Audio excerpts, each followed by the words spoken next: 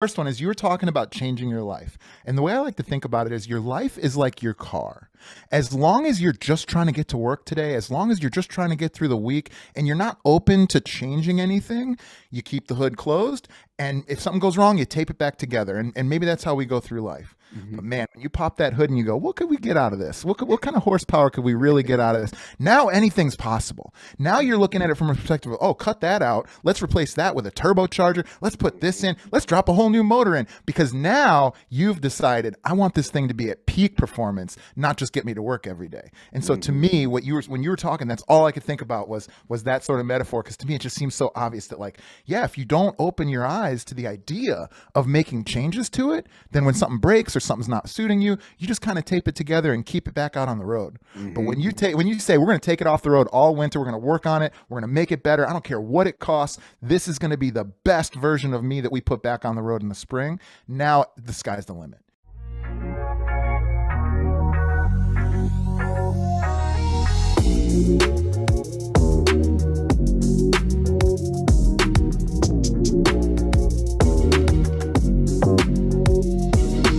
Let's impact some men today. I think we're going to do a great job. What's going on, guys? Welcome back to another episode of the Modern Man Podcast. If this is your first time listening or you're a repeat listener, let's stop meeting this way. Go ahead and hit that subscribe button. Leave us a rating to let us know how we're doing, and you can catch a new episode each and every single week. This is a podcast where we work on connecting men in pursuit of their potential, and we do that by embracing discomfort, cultivating community, and putting wind in each other's sails on how we can live a happy and fulfilled life. And we're getting a lot of wind in our sails today from our guest, Jason Skeesick, podcast host, coach, gym owner, U.S. Army vet, all around great dude with an amazing mustache. Jason, dude, thank you for hopping on the show. Ted, what's up, man? I'm really excited to be here. Thank you so much for having me on. Man, it's my pleasure. And I know this is going to be a good one, kind of just chatting before we hit the record button. Yeah. The energy's there, the vibe is there, but I would love for the audience to catch some of that and have you introduce yourself a little bit and talk to them. Let them know who you are, what you do, man.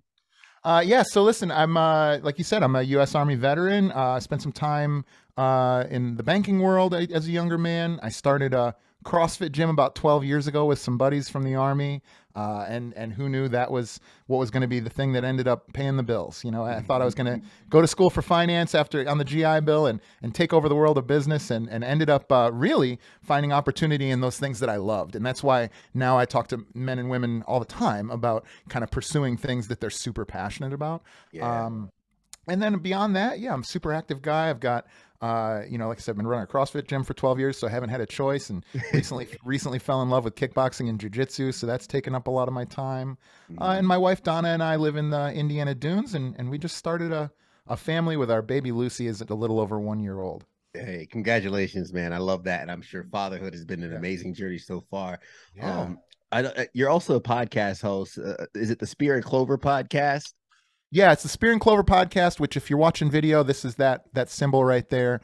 So the Spear and Clover podcast, I describe as it's where a military mindset meets the spirit of the puppy. And so for the entrepreneurs that are out there listening, they'll understand this one. When we did our deep core value work for my businesses that I've run, I revealed that there's sort of two different sides of the coin that make up who I am as a person. And that is military mindset. This is an acquired skill. This is something I got from the military. This is like discipline, hard work, working hard towards your goals, teamwork, consistency, honor, things like that. But then there's the other one, and that's the way I came. That's the way I was born, and that is spirit of the puppy. And so if you ask anybody, when I was a little kid, I was like a little puppy. I was running around, causing trouble, setting fires, setting traps, building forts, running all over the neighborhood. Really hard to keep me down. And that's never changed. If you're somebody that walks into the front door of my gym when I used to run it, I'm big arms. Hey, how you doing? I can't wait to meet you. I share energy with folks. And so spirit of the puppy is sort of the other half of what makes me. And so the podcast is just a reflection of that. The way that the symbol came about was I go on what I call solo missions every single week. And these are Mm. opportunities for me to get out into the world, usually doing something physical by myself where there's no other obligation for a few hours at a time. And Mm. one of the ways I like to do that is through ruck marching. So that's where I'll take a 40-pound pack and I'll put it on my back. I live here in the Indiana Dunes, so we're rucking through the Indiana Dunes, which is like hills of sand, right? And I have my 2 Australian Shepherd dogs with me. And so what'll happen is one day I'm rucking, I got a log on my shoulder, there's a 40-pound log on my shoulder and a 40-pound pack on my back, and we're rucking through the woods or through the dunes, and I'm hoofing. We're doing Yeah. 11 miles, 6.5, 5.5 out, 5.5 back. And I'm in a straight line, head down, feet moving, military mindset, the whole 9 yards. And the dogs are just running out into the woods and playing, and then they're running over to the beach and playing, and they come back and check on me. And then they run out and roll in the mud, and they come back and they check on me. And it just Mm. occurred to me in that instant that at my best, I'm neither one or the other. I'm going hard towards my goals, but I'm also playful and creative and fun and having a good time, picking up new hobbies or meeting new people. And so that's how the Spear and Clover was born. And it Mm. wasn't until a few years later that I had decided to make that the name of the new business, which is the podcast. And so at its Yeah. best, we're highlighting entrepreneurs like yourself who are hard working towards their goals, but also taking time to enjoy life and pursue things that they're super passionate about. Yeah, almost kind of like that childish curiosity and the Yeah. joy of the journey. And I had to adapt that. I had to learn that when I first started in business, and this entrepreneurial and self-growth mindset was the craziest thing is when we decide to heal, or we decide to work on ourselves, we get that instant mindset and the vision of kind of where we want to be and where we want to go. But Yeah. there's also the painful reality of how far we are from it. And that second half is where I had to learn and adapt how to enjoy the journey along the way. And even on the days I didn't feel like doing certain things that I wanted to do, when I didn't feel like going to the gym, Mhm. there's days I wake up at 2 a.m. when my alarm goes off and I don't want to go to work that day. But I wake up and I go anyway. And it's almost a force of habit. It's a force of routine. And it's really kind of just the foundational work that I've done with myself, which kind of is the commitment to the journey in terms of believing so wholeheartedly in the plan that I've set up to get to where I want to get to. And I'm Mhm. sticking to it with my head down and going. Something you mentioned before was values. And I know that's something that's huge for so many people. Why is it so important for us to understand our values? Because I think a lot of us end up falling into what I would call the prescribed life, Yeah. where I did everything that I was told to do, graduated, got good grades, got a job, and paying bills. Why am I not happy? All right. I want to react to your last statement before I answer that question. So let me do this in 2 parts. Yeah. The first one is you were talking about changing your life. And the way I like to think about it is your life is like your car. As long as you're just trying to get to work today, as long as you're just trying to get through the week and you're not open to changing anything, you keep the hood closed. And if something goes wrong, you tape it back together. And maybe that's how we go through life. Mm-hmm. But man, when you pop that hood and you go, what could we get out of this? What kind of horsepower could we really get out of this? Now anything's possible. Now you're looking at it from a perspective of, oh, cut that out. Let's replace that with a turbocharger. Let's put this in. Let's drop a whole new motor in. Because now you've decided, I want this thing to be at peak performance, not just get me to work every day. And so to me, when you were talking, that's all I could think about was that sort of metaphor. Because to me, it just seems so obvious that, like, yeah, if you don't open your eyes to the idea of making changes to it, then when something breaks or something's not suiting you, you just kind of tape it together and keep it back out on the road. But when you say we're going to take it off the road all winter, we're going to work on it, we're going to make it better, I don't care what it costs, this is going to be the best version of me that we put back on the road in the spring. Now the sky's the limit. And to answer your second question, why core values are so important, I think every entrepreneur, and I know this isn't an entrepreneur show, but I love my entrepreneurs, so you're going to hear me talk about that a little bit. To me, it's a puzzle piece. And so our core values, for starters, are not who we want to be. Our core values are who we've always been. Our core values are the only thing I can tell you about everybody's core values ever is they're not exactly accurate, because these are just word representations of like the ember that burns inside of your chest, right? And so if you're somebody who comes out and says, here are my core values, and I borrowed some from McDonald's, and I borrowed some from Apple, and I borrowed some from, I don't know, Warren Buffett or something like that, those are not your core values. Your core values are who make you you. What makes you the most successful version of you that you can be? And so that takes a lot of work. This is something that I help entrepreneurs through all the time. And I love to do it, if you can't tell, Ted. Yeah. But once you know them, all of the sudden, so I'll give you a story. So we did our core values, our real, true, like deep dive core values for my gym business about 6 years in to the 12 years that we've been open. And as soon as I did it, I knew it was right because I had a puzzle piece. It was like a 5-sided puzzle piece, 5 different core values that I could hold up to past clients, to past coaches, to decisions that we had made that were major along the way. And I could see, it was obvious. Of course, that person is our favorite client. He's Spirit of the Puppy, he's military mindset, he's head up, feet moving, he's tribal, and he's invested. That's a no brainer. I never could do that before. And we had coaches or clients that just, they were great people, but they never seemed to work out. It was like every time I would say XYZ, they would hear and do ABC. Yeah. And as soon as I had that puzzle piece that I could hold up, now those same people, it was like, oh yeah, that guy's military mindset, but he is not Spirit of the Puppy. Didn't want to come to the barbecue, didn't want to go to the team retreat, didn't want to do this, didn't want to do that, just wanted to show up and execute. That's great. Take it up the street.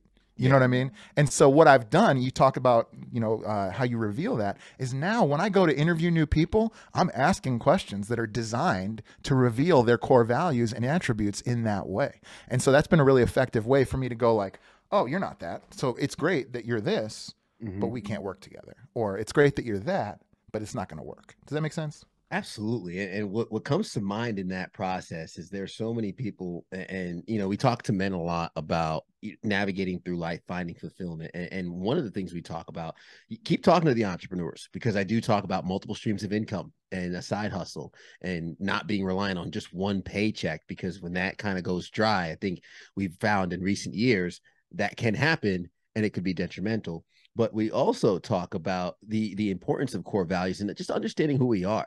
I mean, I think it's hugely important when we pick our spouses in life, when we pick our teammates and employees and people to work with and things like that. But it also can get scary for some people who might be a little dependent on certain relationships. What would you tell somebody if they start doing that kind of exploration into core values and they find, hey, there's this one value, integrity, that I leaned into for so long, and I'm finding that maybe that's not as important to me as I thought, and that might rework some of the relationships that I have already? What would you tell somebody that?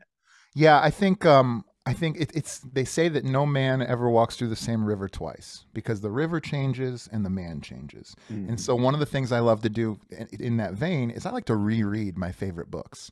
And when I do, I never get the same stuff out of it. I could give you a list and examples, but we don't got the time today, Ted. And so what I would say is just, that's the truth. And so when you talk about core values, as I said, your core values are the expression of that. In fact, I would argue that somebody's favorite song when they were in high school is probably different than their favorite song when they're in their 20s, which is probably different than their favorite song in their 30s, 40s, and so on. However, if you really understood your core values, or in this case, how they enjoy music, you could draw a connection to why that person at that time would love that song.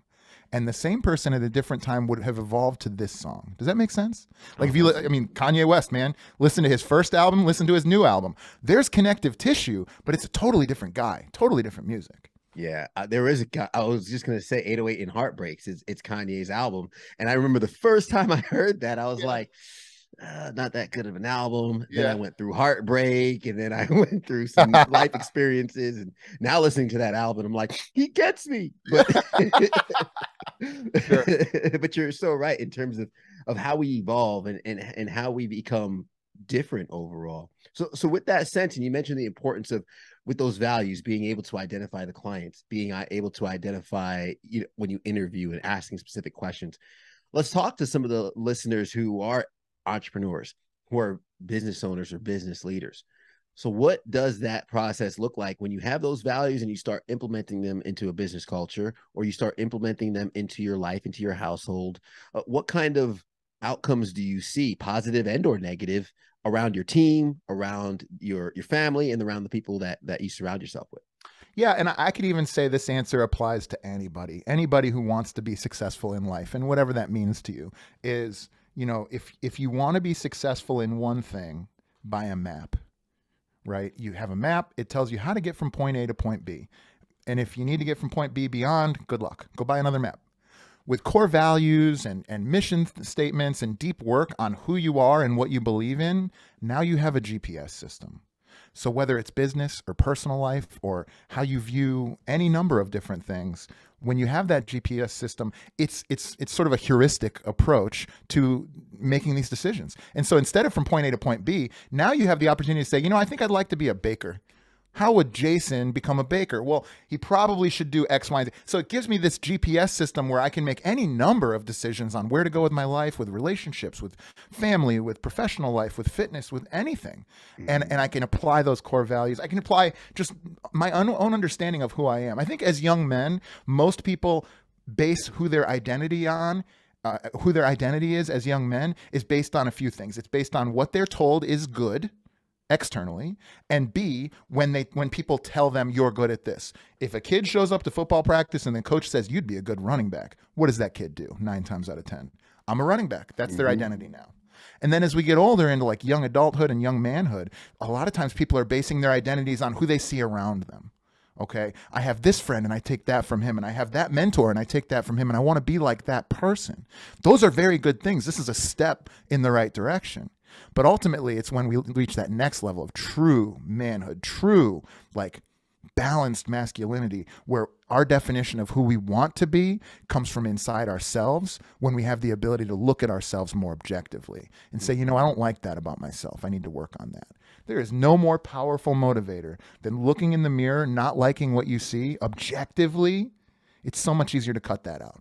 Man, I love that you said that, because one panelist that we've had on Modern Man, he used to say all the time, are you taking color from the world, or are you putting back in? Are you taking color from the world, or are you putting it back in? Yes. And the reality is, and we've talked at length about how, for me, I always call them a board of advisors, different mentors, and I love that map and GPS, because I would say that when I would have a mentor who was teaching me about business, I'm never going to forget when my wife pointed out the fact that that mentor specifically traveled all the time and was never home. Mm-hmm. And she's like, her love language is quality time. Oh.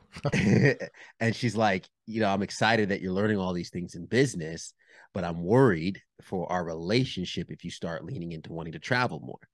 And I told her, I said, well, listen, there's a mentor for business that I have in my life, but there's also a mentor that I have for relationships. There's a mentor that I have for working out. And when I say mentor, that's just another way of saying where I acquire color, where I acquire feedback, knowledge, tips, advice in these different realms of my life. And I will pick, okay, this person has a fit build, or this person works out all the time and they seem like they know what they're doing. I'm going to learn everything I can about lifting for them. But if maybe they don't have a 20+ year marriage that I'm looking up to, so I get different perspectives from different people. And I always say like, okay, no one person is a template, but if I get enough of the little bits that I like from everybody, I build my own avatar, and I build my own ideal person with myself based on the people and really some of the values that I see in others that I'd like in myself. With that thought process, and let's say we're building ourselves and we've acquired this avatar and who we've become. When it comes to accomplishing things in life, they say if you want to go fast, go alone. If you want to go far, go together.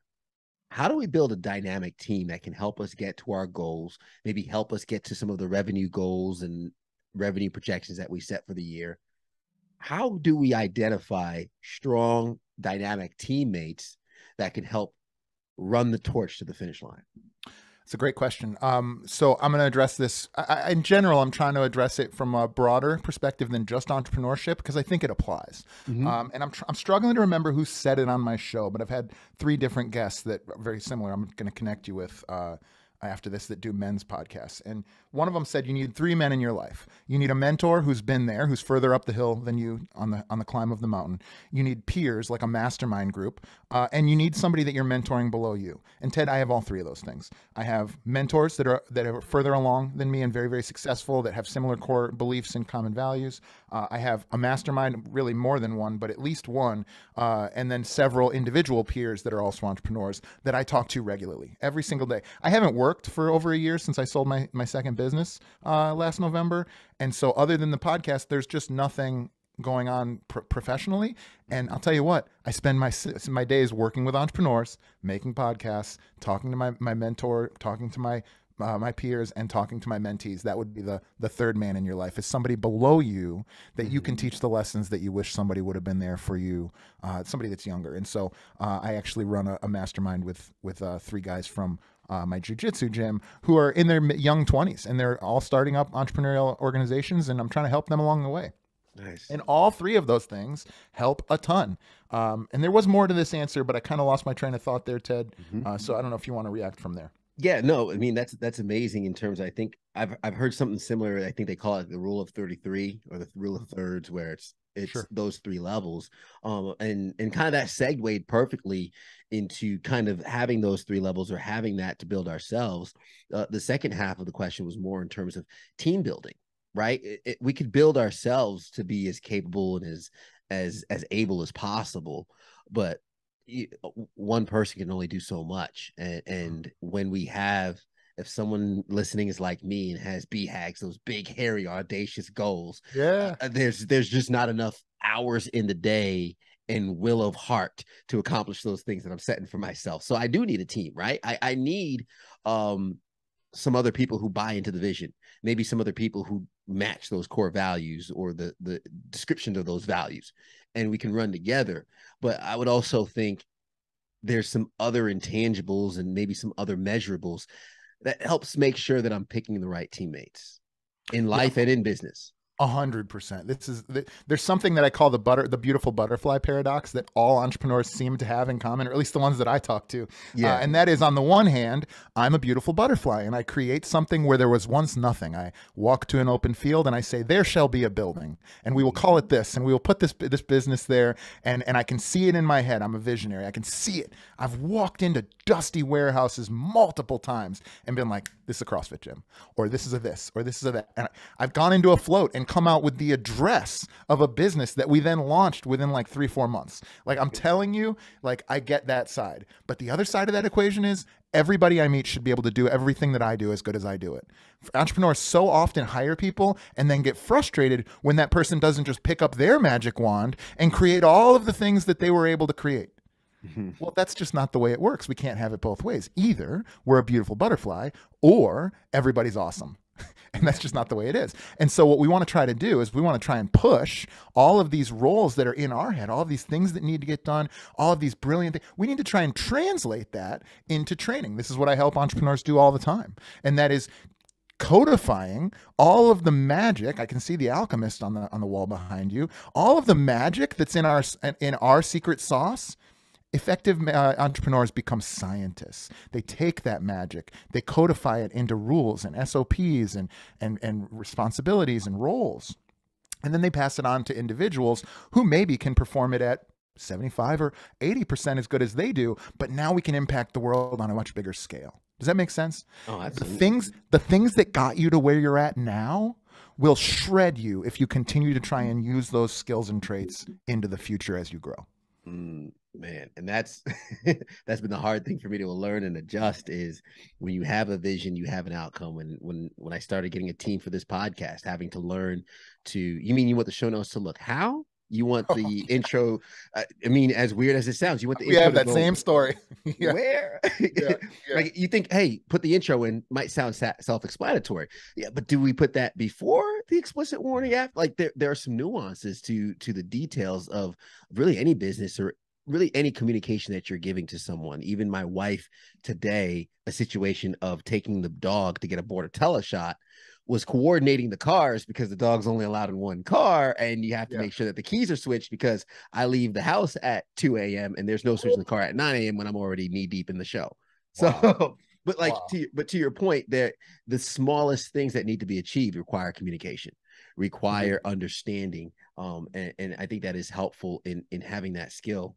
Now, I'm interested to know, in terms of your journey, because I like pulling back the curtains a little bit and meeting the guest and some of their story. How was the transition, which I always say it all the time. If I haven't said it in this episode yet, thank you for your service, making sure I give you the acknowledgement and gratitude there. But how was that transition into civilian life? You mentioned your venture into banking, owning a CrossFit gym. What were the trials and tribulations on the way that you're thankful for that you have now that you might not have felt that way in the process? The Army's hard.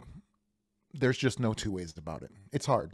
And because of that, coming out, a lot of things were easy. I also had 4 years, two of which spent in the desert, kind of plotting my return to civilian life. And I just knew that I didn't want to leave it to chance. And so this was BlackBerry times, man. This was, this was the little scroll ball thing. And like, I'm writing, I had no computer. I'm writing resumes and editing documents and all this wild stuff in the Army before I get out. But I needed to make sure that I had an apartment, a job, and like everything sorted before I hit my boots in the ground in Chicago and got back from the military. And so I just, I did those things that were expected of me. What I will tell you was, coming back from the military, and I know a ton of guys that came back from the military, and they lamented the structure. They lost the structure. They lost the speed. It's difficult to go from having no bills to being responsible for everything that a normal adult person is responsible for. And I think a lot of people struggled with that. For me, I needed exactly 4 years, not 4 years and one day, to get the discipline, the hard work, the focus. Before I went to the military, I was falling asleep in class. I was blessed with entrepreneur's disease, which they mislabeled ADD. And I would fall asleep in class if it was boring to me, or I'd be an A student if it was super exciting. And I just decided that I needed to be the shepherd of my own attention span, that I needed to go out and be the person that put myself in positions where I'm excited to do and learn those things that we're doing. And ever since I did, I just have a bottomless gas tank. And so, there were times, the banking thing, that was somewhere where I was capable of the work, but it didn't give me energy. So I'm sitting in the car, drained every single day coming home. Whereas with the CrossFit gym, I wasn't making much money at the time, if any, but man, I could model it all day long. I was sitting on, I should be working on a $50 million deal, and I'm working on my $5,000 a month CrossFit gym, modeling it out, figuring out all the tax impact of buying another barbell. I mean, I'm telling you, man, there is no limit to how much energy I have for those things that are exciting to me. And so coming back from the military, I just knew that I had to put myself into a position where that was the case. And sort of ingredients from there, it's gotten better and better over time, to now where it would be impossible for you to offer me a job that I would take. It's just impossible, because I know it wouldn't work for me, and I know it probably wouldn't work for you either. Yeah. I want a lot of the people listening rewind about 40 seconds, 45 seconds, and rehear that, because kind of the crescendo that you said, it would be impossible for you to hire me for a job. That is kind of the level of fulfillment. Now, you could be working in a job and be so fulfilled that it'd be impossible for someone to poach you from that job. But that is the level of fulfillment I want everybody listening to hopefully experience in their life, of where I am right now, the groove in which I'm in, what I'm working towards, the purpose I'm chasing.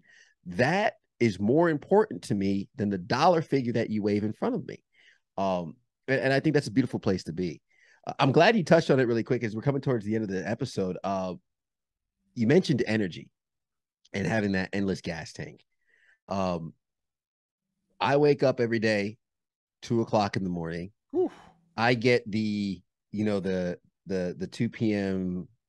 sleepies. I get that at like 9 a.m. Yeah. My routine is I hit the gym afterwards.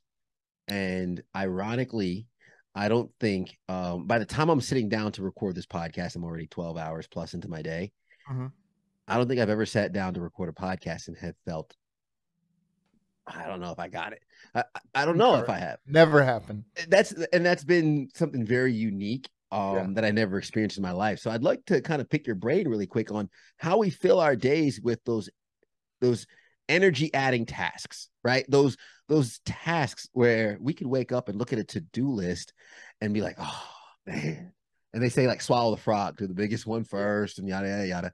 But how do we flip that and wake up and look at the to-do list as not as a swallow the frog, but as a look at all the cool things I get to do today? Yeah, I have a former mentor, Alex Hormozy, who's super, super impressive guy, very, very successful guy. And he says, if you can't do it for the rest of your life, don't do it for a day. Mm-hmm. And I think that's maybe a really good way to look at it. But listen, I mean, am I excited about editing clips that are going to go out on Instagram? I wasn't until I realized it'll help me to do the thing that gives me energy, which is interview entrepreneurs and other people like yourself, right? And so just like you, I've never gotten off of a call with an entrepreneur and had less energy. I've never coached a CrossFit class and had less energy. I've never built anything to do with my own businesses and had it drain me. It's just never happened. And so what you have to do is you have to be a grown up and you have to put the connective tissue in your brain to the thing you don't want to do being a good thing that gives you energy. And so a good example of that would be this. Maybe a better example would be this.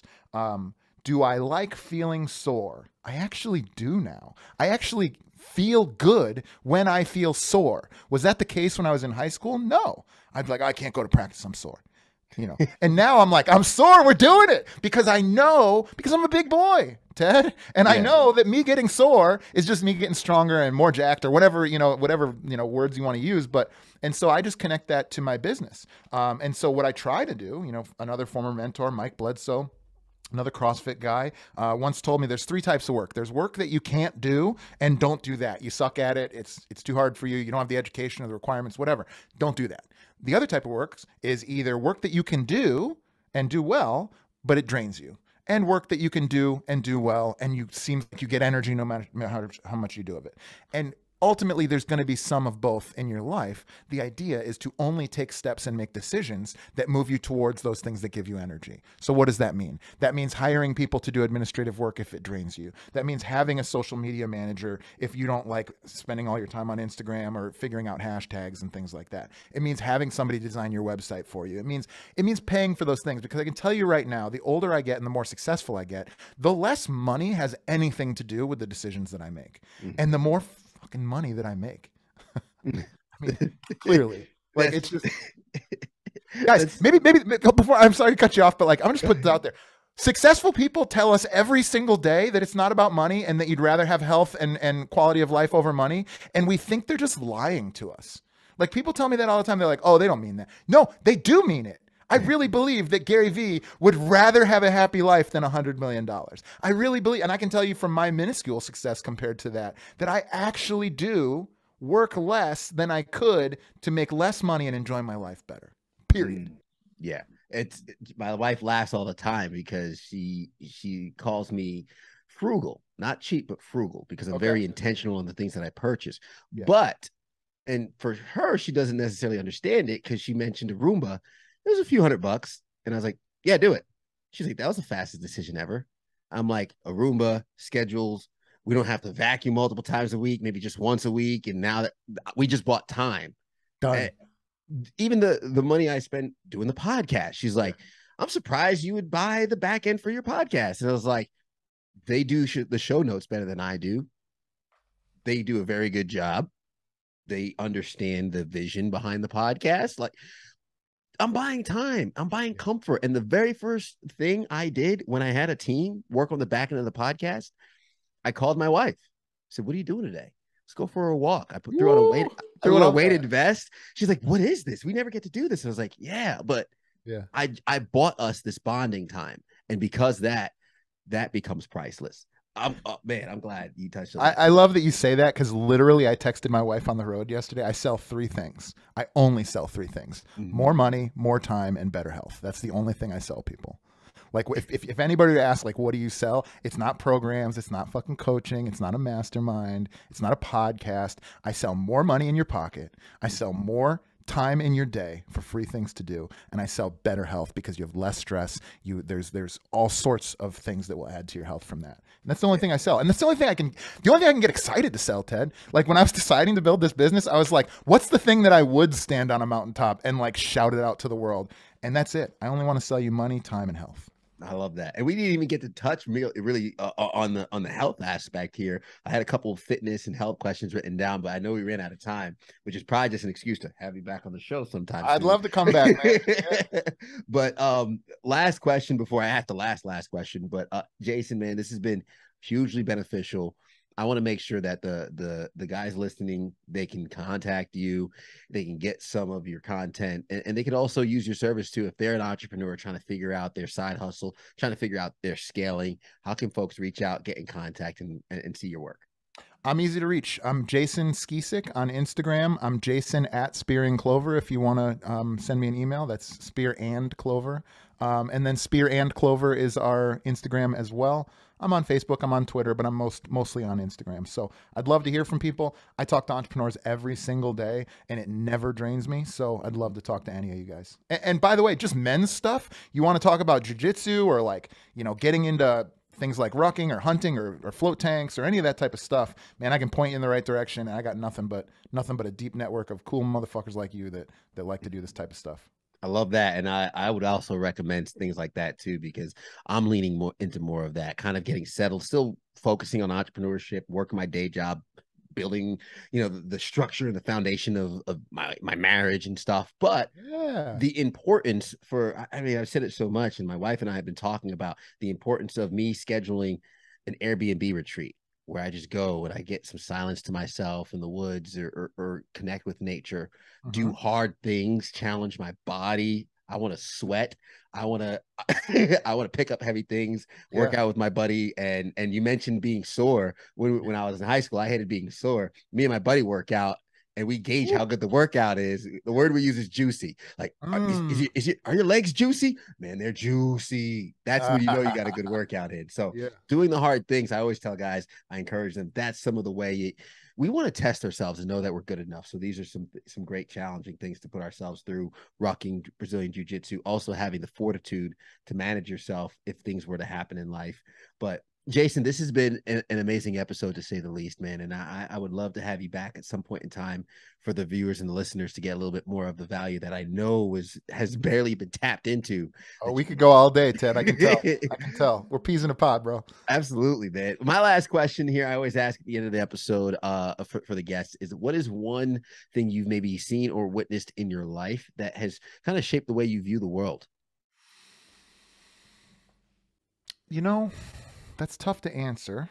Um, what I will tell you is I've never gone wrong assuming that the next person I meet is going to be a good person. I've only ever gone wrong assuming that the next person I meet is going to be a bad person.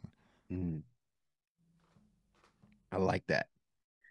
Jason Skeesick, appreciate you, brother. Thank you so much for being on the show. I'm going to recap a couple gems really quick, if you don't mind, Yeah. because I know a lot of people listening, they're either driving, cleaning the house, or whatnot. Hey, take care of the chores. I got the pen and pad for you guys, so we broke it down.